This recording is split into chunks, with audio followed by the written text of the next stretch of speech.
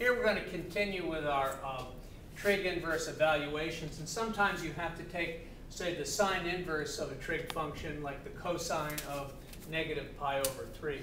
If you get into this situation, the easiest thing to do is just evaluate this, and then you're back to the case 1 where you're just taking the sine inverse of some number. And so we're looking here at really negative 60 degrees, and we know that the cosine is positive in the fourth quadrant, and it's also 1/2. So we can say, all right, well, this is the sine inverse of positive 1/2. All right, 60 degrees. And so now this is a fairly easy trig inverse function to evaluate, because if this is an angle, this equals theta, okay? And it's a theta in the first quadrant. How do we know that? Because the inverse functions of every positive argument is in the first quadrant, is an angle in the first quadrant. And it's also the fact that the sine of theta equals positive 1/2. Well, we know that the sine of 30 degrees is 1/2, and 30 degrees is in the first quadrant. So we say, you can run it up here, that this equals not 30 degrees. We generally use radian measure whenever we evaluate an inverse trig function. Okay, so the sine inverse, essentially the sine inverse of the cosine of negative pi over 3 is positive pi over 6. The next one I'm going to look at is kind of going to be the reverse of this. And let me erase this really quickly and get it all, I guess. And that is the tangent inverse of the tangent of pi. And you might say, oh, I know this. We know that the inverse function negates the function, therefore I have to get pi. But it's very tempting to write that, but it's not true, and here's why. The tangent inverse is defined for a special case of the tangent, and not just the tangent in general.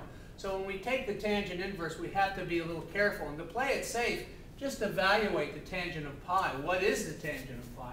Well, see, this equals the tangent inverse. Oops.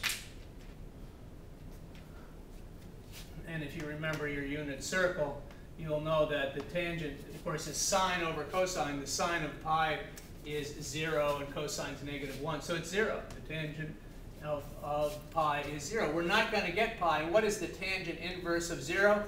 Well, if we remember our graph, it looks like this, doesn't it? The tangent inverse. This is pi over 2, and this is minus pi over 2. And I hope my...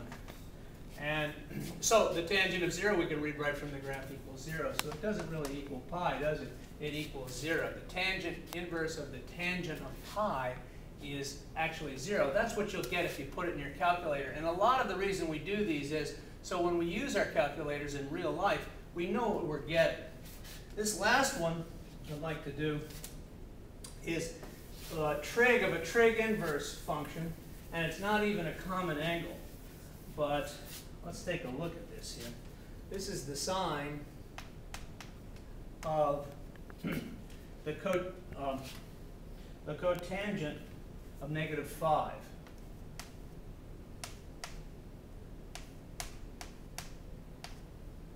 Okay. All right. Sine inverse. I'm sorry. Thank you very much. It's sine inverse. Oh, I want cotangent inverse. I'm sorry. No, that's what I want sine. That's what I really wanted there. I'm sorry, I didn't put there. The sine of the cotangent inverse of -5. Okay, well, we have to find, looking at this cotangent inverse and saying, well, gee, I don't think that's going to be a common angle. I know it's an angle. In fact, we're going to say this is the sine of theta, and we're going to learn things about theta, okay? Well, one thing we know about theta, if you look at the graph of, and I'll quickly draw it, of the cotangent inverse, the horizontal asymptote here, right? And you should learn all these graphs. My students do. All right.